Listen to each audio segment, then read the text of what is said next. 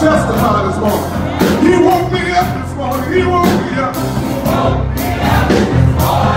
And that's no rule he did. And he started me on my way. Yes, he did. And he started me on my way. He gave me health and strength. Come on, say it. He gave me health and strength. Yes, he did. Let me see another day. Hallelujah. Let me see another day. Oh, yeah. Oh, yeah. I had so many reasons. Church, I had so many reasons. So many reasons. So many reasons. So many reasons. You know, I want to say it one more time. He woke me up this morning. He woke me up this morning. Can I get a witness out there? And he started me on my way. Yes, he did. And he started me on my way. Hallelujah. He gave me health and strength. He gave me health and strength. Hallelujah. And that's not all. Look at your neighbor and say, I got so many reasons. I got so many reasons. Look at your neighbor and tell him, you know what the Lord has done for you. Tell him, I have so many reasons.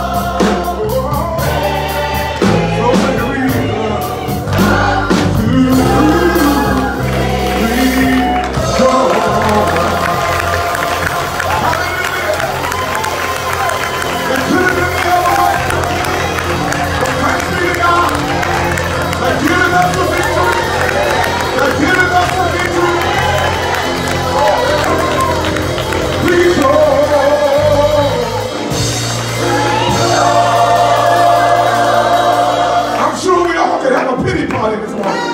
But I tell you, I encourage you to rejoice. It can always be a lot worse. So you might as well rejoice. Hey, rejoice.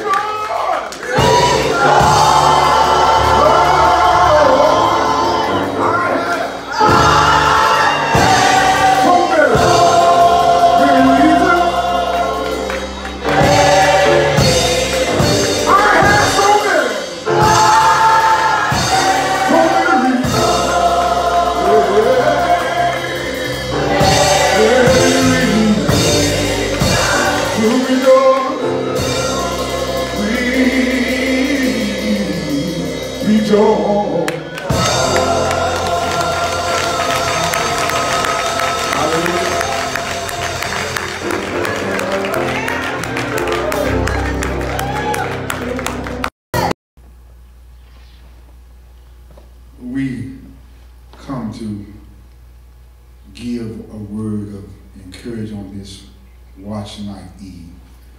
I know that it's not the same. We are struggling through this year of trying to make things normal.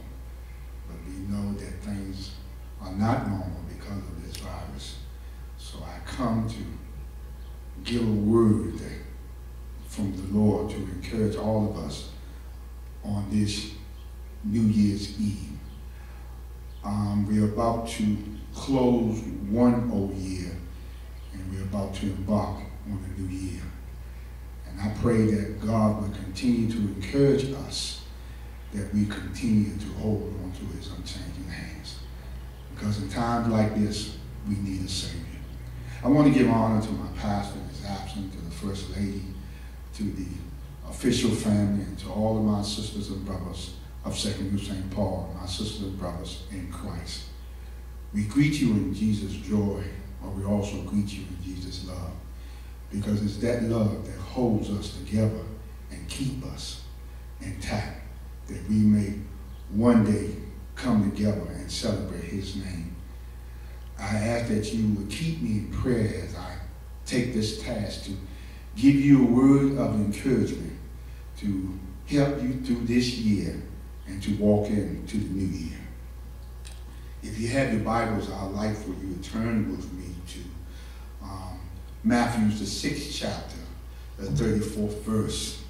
And we're just going to read a couple of verses just to get familiar with what God is trying to lead with us to take into the new year. And if you have it, as I say again, Matthew's, the 6th chapter, verses 31 through the 34th verse. And they read it, therefore take no thought, saying, what should we eat? Or what should we drink? Or where we should be clothed? For after all these things do not the Gentiles seek. For your heavenly Father knows that ye have need of all these things. But seek ye first the kingdom of God and his righteousness, and all these things should be added unto you. Take therefore no thought for tomorrow should take thought for the things of itself. Sufficient unto the day is the evil thereof. May the Lord add a blessing to the reading and to the hearing of his holy and divine word. Let us pray. Most wise, everlasting, eternal, gracious God, we thank you again for this opportunity. Lord God, that we can give a word to your people to inspire, to encourage, but also convict. Lord, we thank you, dear Father God, for this year, Lord God, that we are about to approach a new year. We thank you, Father, for how you have kept us through this pandemic, how you have kept us through the social unrest, how you have kept us in this spiral economy, Lord God. And we just want to say thank you, Lord, for how you watched over us this Christmas, Lord God, and allowed us to have a Christmas reasonable, dear Father God, even though we could not go and fellowship and could not go and enjoy our family members afar and near. So, Lord, we ask that you would continue to bless us, continue to encourage us, Lord God, continue to give us the strength, because we know that the joy of the Lord is our strength. And we thank you for the joy of Jesus Christ, that unspeakable joy that keeps us going, Lord God, but most of all, that love that covers a multitude of our sins. So, Father, we just want to say thank you. We thank you for our pastor. We pray, Lord, that you will continue to bless him and keep him, Lord. Give him the strength that he needed, Father God. And we thank you for him, Lord. We thank you for the First Lady. We thank you for every member in 2nd St. Paul, Lord God. We pray that you will touch them, Lord God, on this New Year's Eve, Lord God. Although we might not be able to worship and fellowship in the church, we can worship and fellowship at home. So, Father, we pray, the Father God, that you will have thy own divine way, because you are still God and God all by yourself. We ask these and other blessings in the mighty and precious name of Jesus the Christ, our soul say amen. So we thank you again to our pastor for this opportunity to allow me to stand and to give you a word from the Lord. And if there's a word that I would like to give you, it would be, don't worry. Because we all have been in an uncertain situation this 2020 of worrying about the virus, worrying about losing our jobs, worrying about our homes, worrying about our loved ones. But God is here letting us know not to worry about things of tomorrow, but to realize that God holds the future in his hand. As the calendar year turns to a new year, we hold expectation loosely in our hands, while we hope for a better year, a fresh beginning, and a new opportunity to increase our faith. The heaviness of the past year is real. There are many of us who suffer loss of family members and loss of jobs and even dreams that we had when we was able to dream. But God is offering a hope in the struggle and the help in the hardest days of our time. As we look forward into the unknown future, we can also look into God's word and find hope for unexpected days that lies ahead. God reminds us to cast all our cares upon him, for he cares for us. He also reminds us that he would never leave us or forsake us. He will always be with us to the ends of the world. So I'm here to let you know there are about to come some uncertain days. We don't know what to expect in the year of 2021, but if we know that we have a God on our side who knows the times of the day, who knows the number of hairs upon your head, he knows about the uncertain future because he knows the future. The future is in his hands, and we just need to walk with him and talk with him and continue to do what we've been doing in the year of 2020. I know we've been praying. I know we've been praising. I know we've been giving him thanks for all what he has done. And I had to reflect in my own life because 9 months is a long time to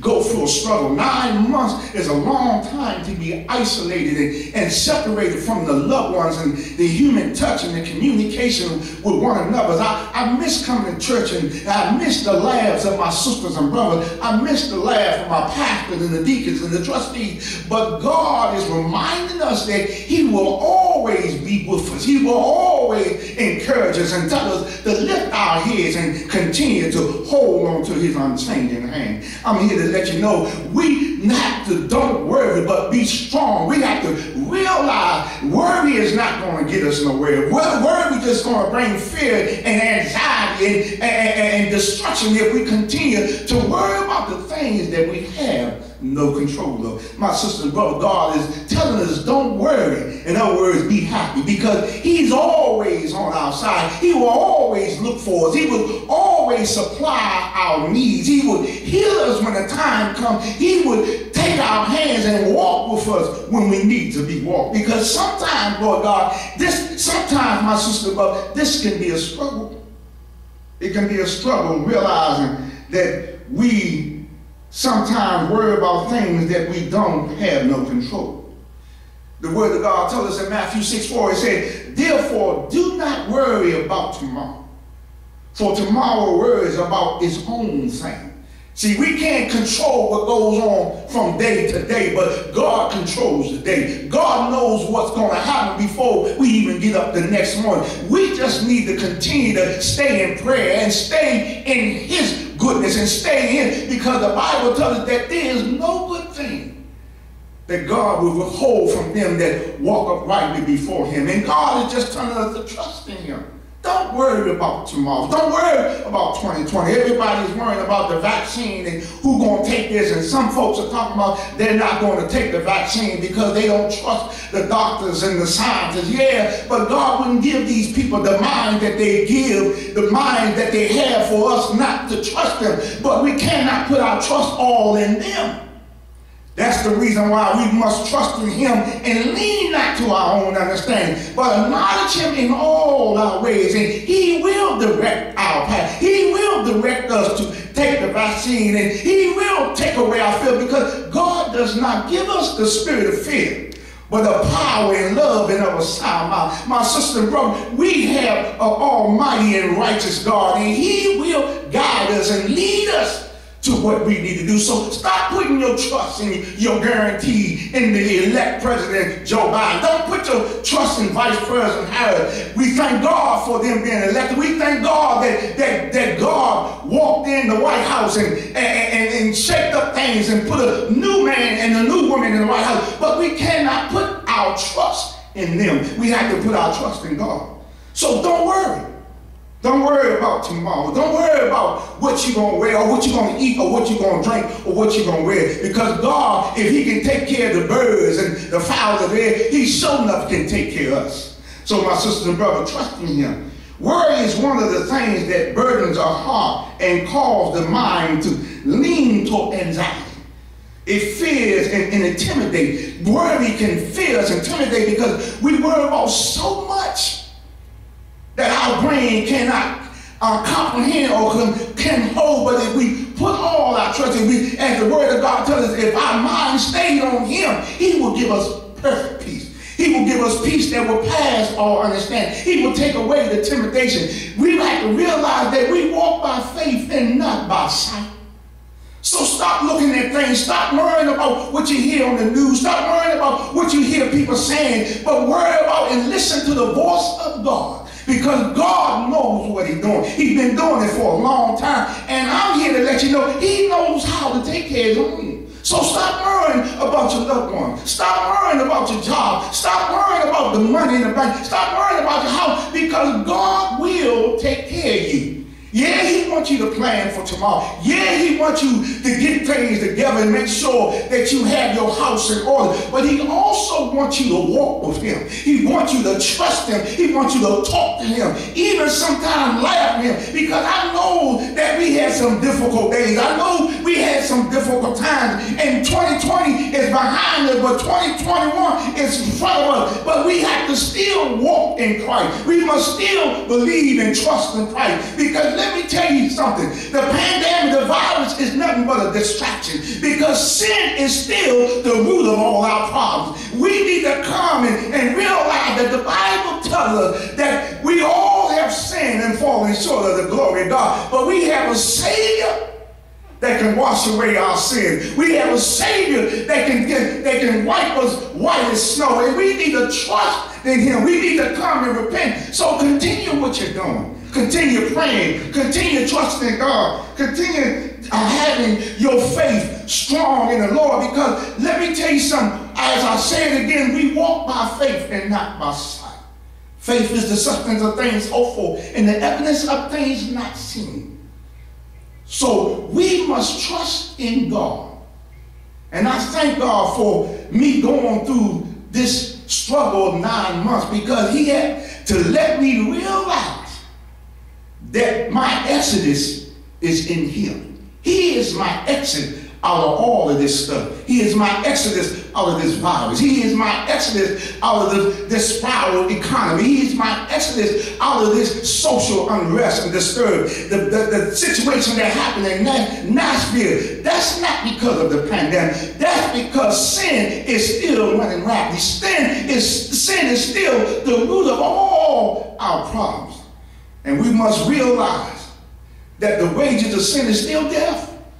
But the gift of God is eternal life through our Lord and Savior, Jesus Christ. He didn't die on the cross for nothing, but he died that he might wipe away our sin. He died that we may have a better future. He died that we may trust in him, because the hem of his garment is still our medicine. And if you know that he is a healer, you need to trust in him. If you know that he's a lawyer in the courtroom, you need to trust his judgment and trust him how he advocates for us and how he protects us and keeps us.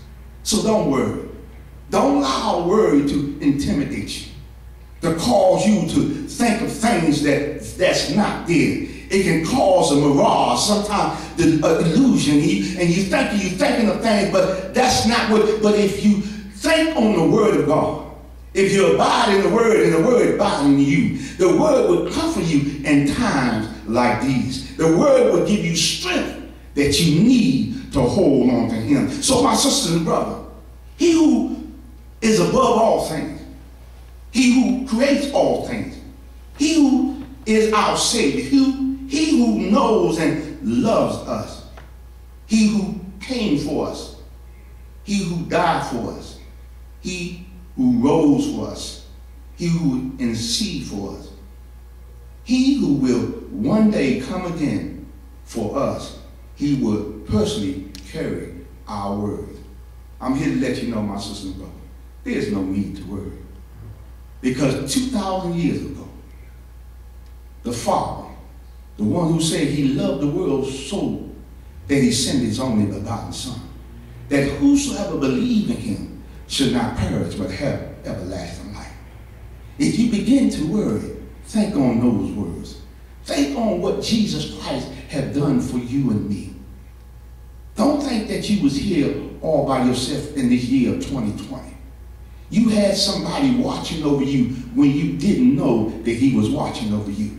And I'm here to let you know that as he came down here 2,000 years ago, he came to calm our fears and reassure us that we don't have to worry, because he will always be with us. And I like the Calvary story, and I'm never going to stop telling it, because as I say again, 2,000 years ago, the Father sent his only begotten Son, that whosoever believed in him should not perish but have everlasting life. as they marched him up the Golgotha hill, and they laid him on the old rugged cross, and they nailed him in his hands and nailed him in his feet. But they hung him high and they stretched him wide. But he didn't say a mumbling word. He stayed there. And my sister and brother, while he was on the cross, he was praying. And he's telling us, even through this time, we need to pray. Don't lose heart. Never give up on prayer. And as he prayed, he said, Father, forgive them, for they know not what they do. And he's saying the same thing now, because I'm here to let you know it's not the pandemic that's causing our trouble. It's sin. And if we don't recognize that, then we have missed the whole mark. But he died. He stayed there from the 6th to the 9th hour. And as he stayed there from the 6th to the 9th hour, I hear him saying, Father, into thy hands I commend my spirit. And he gave up the ghost, and they took him down from that cross, and they put him in a borrowed tomb. And he stayed there. But he stayed there all Friday night. He stayed there all Saturday morning and Saturday night. But early Sunday morning, my sisters and brothers, he got up with all power in his hands. And he's saying today, don't worry, cast all your cares upon me, for I care for you. Don't worry about tomorrow. Don't worry about what you're going to eat. Don't worry about what you're going to drink. Don't worry about what you're going to wear. Don't worry about the vaccine. Don't worry about Dr. Fauci and Dr. Bird. Don't worry about elect Biden and Harris. Don't worry about them. Don't worry about the doctors, but trust in me. For I am your Exodus. I am the one that's going to take you out of this pandemic. I am going to take you out of this social injustice and this economy that's spiraling. Folks losing their jobs, and folks are on their unemployment, don't know they're going to get an unemployment check because we're dealing with crazy people in the White House and up there on the hill. But God is still in charge, because he sits high, but he still looks low. And he takes care of his own. He will never fail us, my sisters and brothers. So trust in him. Trust in the cross, because it's nothing but the cross. I tell you, it's nothing but the cross that will lead us out of this spiral year into a new year. May God continue to bless you and keep you. May you have a happy new year, a prosperous one, and be safe. In Jesus Christ's name we pray.